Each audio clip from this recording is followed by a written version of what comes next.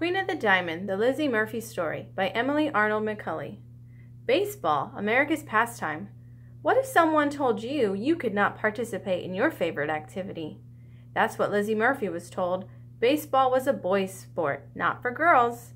In the 1900s, it was unheard of for a girl to be on the baseball team. Lizzie did not let this stop her. Every chance she got, she joined the boys in baseball and fought for the opportunity to play. She proved to her brother and his friends how good she was. Now she'd have to prove to everyone else. As she became an adult, again her mother told her baseball was not for girls.